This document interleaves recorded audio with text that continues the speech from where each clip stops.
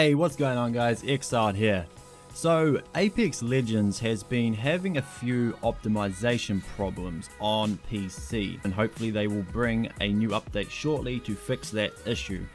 But let's start off with what settings you are going to want to get the best experience and just all-round best visual quality with Apex Legends. So to start off, we're going to go into the settings. Let's start here with the gameplay tab. In interact prompt style, I'm pretty sure for you guys that would be at default. Basically what this does is it shows, you know, when you pick up an item or a weapon, with default it is just slightly larger. So I recommend putting it on compact. Compact just makes it the information on screen smaller, so pretty straightforward. Button hints, turn them off. Crosshair damage feedback, we want XW/shield icon. Keep both of them, dude, because you want to know when you are taking someone's shield down. Another one here is damage numbers. Keep that on stacking. Incoming damage feedback. So on default, I think that would be 3D. This just makes it 2D. It doesn't say here specifically that it will reduce GPU load. Pretty sure it will though, you know, it's one less thing to be rendering. All the rest of this you can just ignore. Okay, so now let's move on to mouse and keyboard. A huge thing I've been seeing lately is people's sensitivity is simply too high. I don't know what it is, maybe coming from other games where you're used to a high sensitivity, but one tip I can give you is just lower it. This here is my optimal sensitivity, so mouse at 1.4 and ADS mouse at 0.9. Never ever use mouse acceleration, mouse invert. I like to have my crouch as C. I always have. I don't like using control. I'd rather utilize control for something else. So see here, I've got control as my melee. Personal preference, whatever you guys want to do. So yeah, tactical ability is Q. Ultimate ability is G. G obviously used to be grenade for me, but I swapped grenade for F, as you can see here. Inventory, V, very good for me, you know, it's just above space, right next to C. But like I say guys, personal preference, you guys do what you want to do.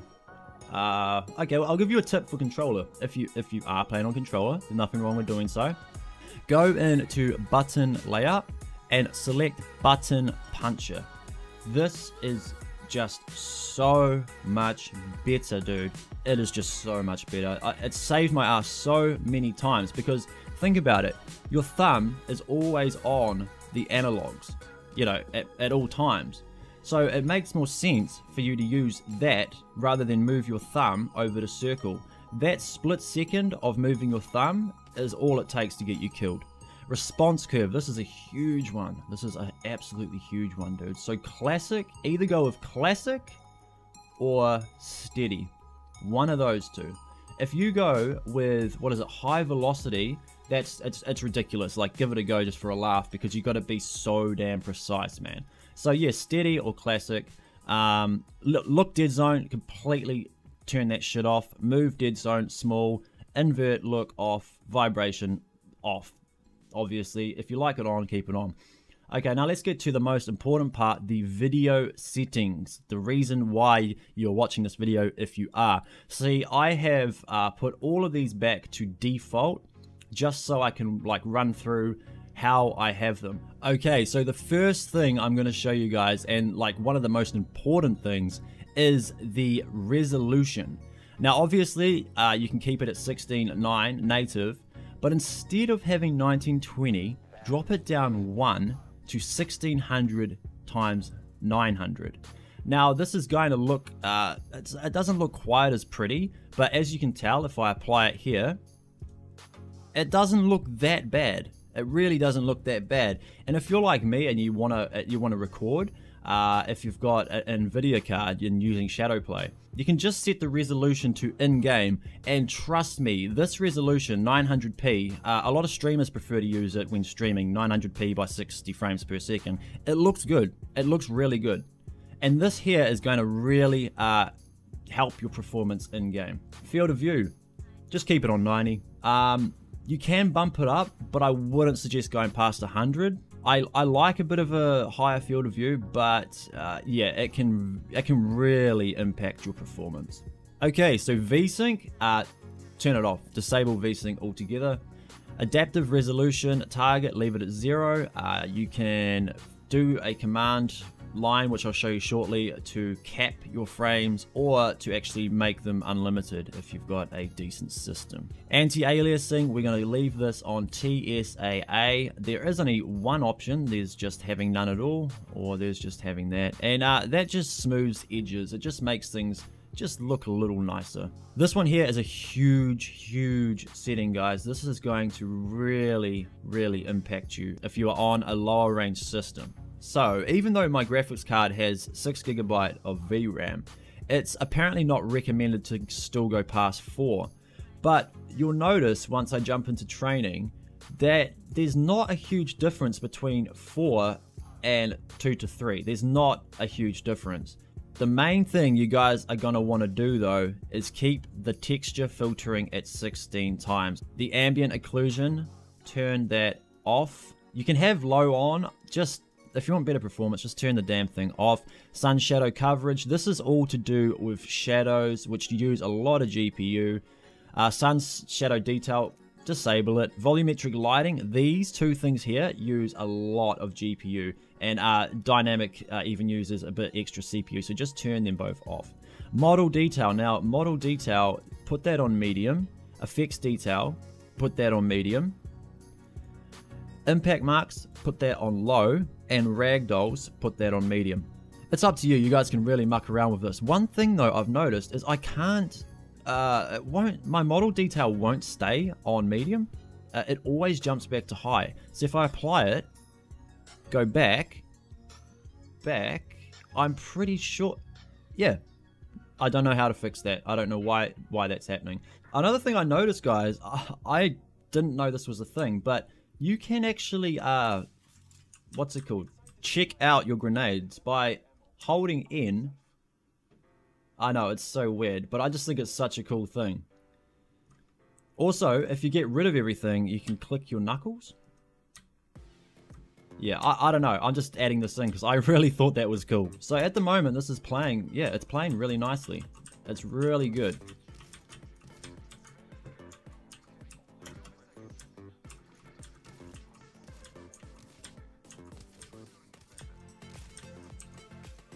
Okay, so now I'm going to show you the difference with this texture streaming budget, because this is what I was trying to say earlier. It's not a big deal, guys.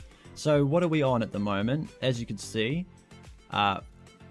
we are on 2 to 3 GB VRAM texture stream budget. Watch this. Watch me turn it to none.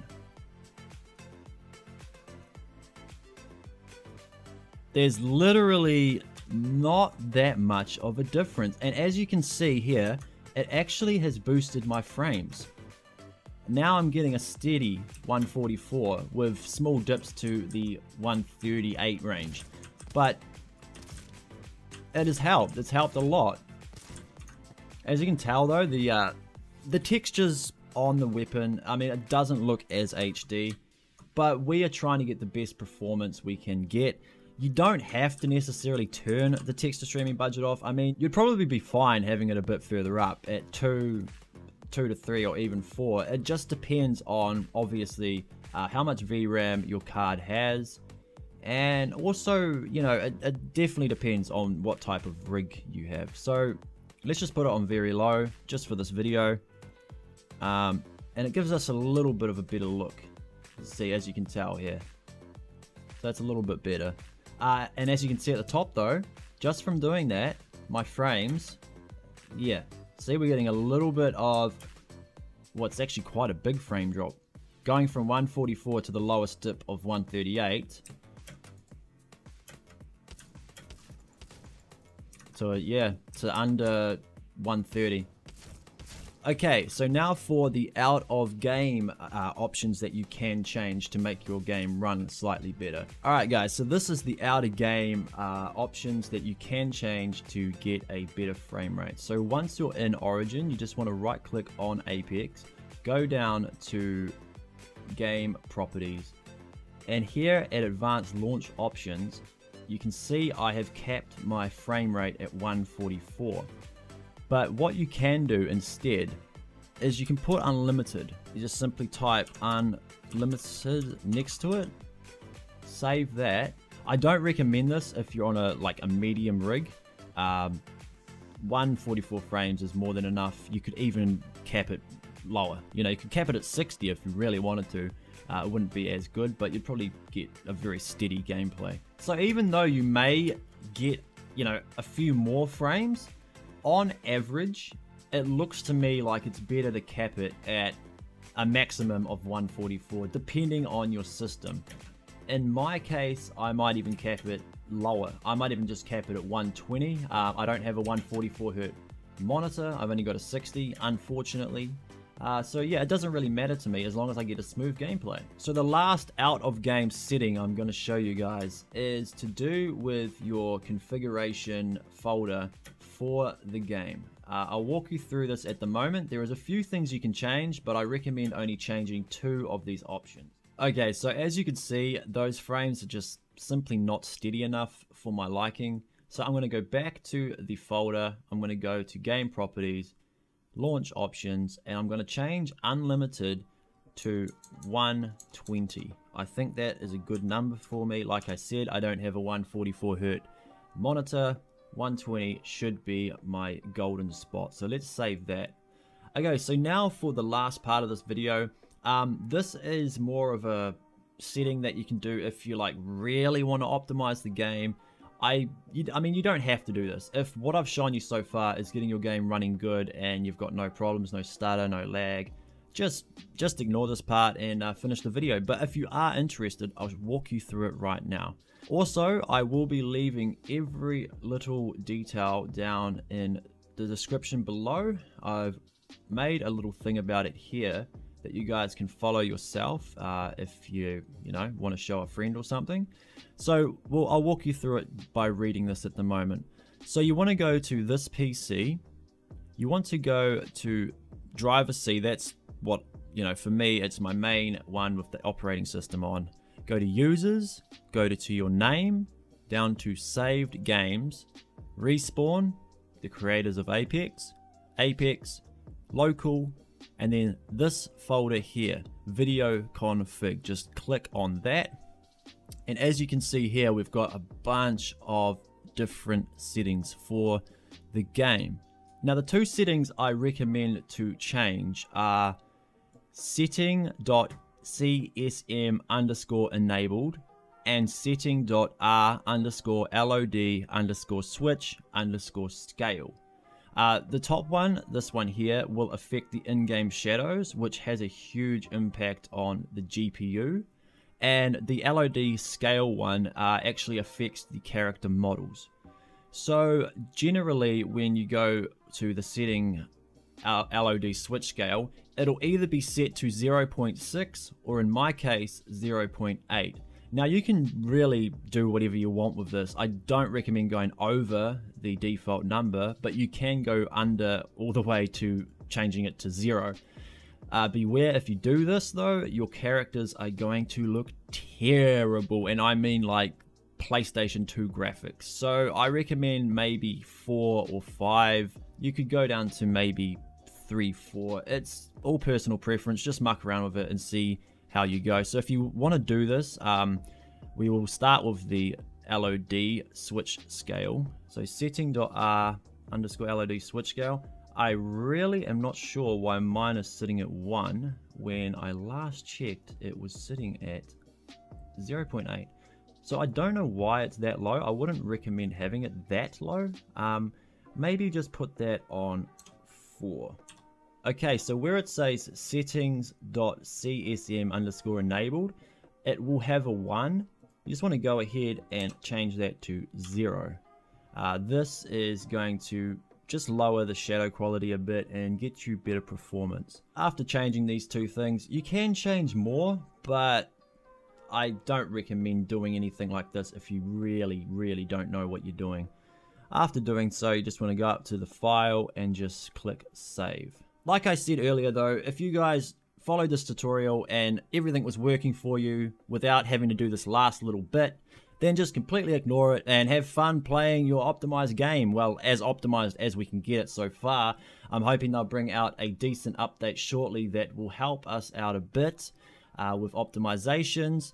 Anyway guys, that's the end of this video tutorial guide thingy, but I really do hope it helped you guys out. I will be leaving all the information in the description below. If you enjoyed, drop a like, subscribe, all that good stuff, and I will be seeing you in the next video. Peace.